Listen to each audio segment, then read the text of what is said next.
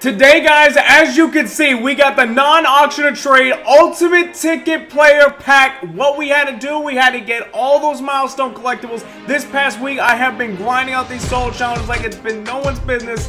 But you know what? We've got that. But also today, we got new Ultimate Legends. Oh my God, who the hell cares? So for $635K, you can get your hands on the new Willie McGinnis 99 overall with secure tackler, edge setter, and edge blitzer chemistry. He's got 92 speed, 96 strength, 94 acceleration, 97 tackling, 97 player rating, 97 block shed, 98 pursuit, and 96 hit power. His catching has got to be something good, am I right? 71, so that's not entirely too bad.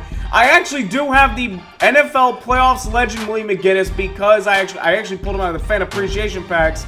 Not a bad card, and compared to Nick Perry and of course, you know, him, it's a good freaking card. The 92 speed, though, for a right outside linebacker, I'm pretty sure we can find a lot better at this stage of MUT. Look at the new DeAndre Levy that came out, the summer blockbuster. That card blows this one out of the water. Also released today, guys, is 99 overall Marvin Harrison with playmaker, route runner, and chain mover. And again, another one of these cards where at the end of MUT, you would think after releasing summer blockbusters, they're gonna have to juice this card up a lot. And so I don't know how to feel about this. He does have actually really damn good stats. 97 speed, 98 catching, 91 elusiveness, 97 spectacular catch, 95 release, 99 route running, 96 catch and traffic, and 96 jumping. Marvin Harrison looking like a pretty damn beast of a wide receiver. But again, if I had to compare him to the new Odell Beckham Jr., the summer blockbuster edition, I mean, Odell is really the better card. He's more juiced up, but these cards are going for around 600 some K.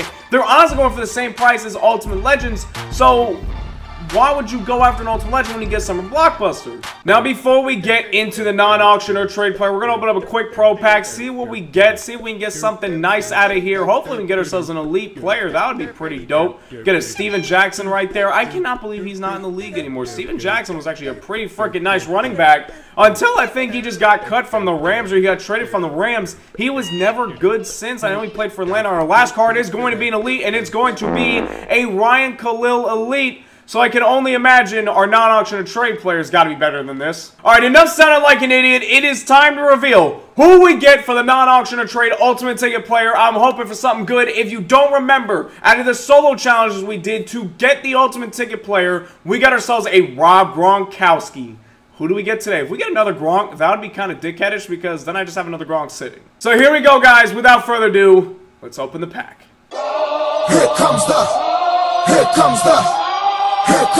y'all don't really want it like yeah.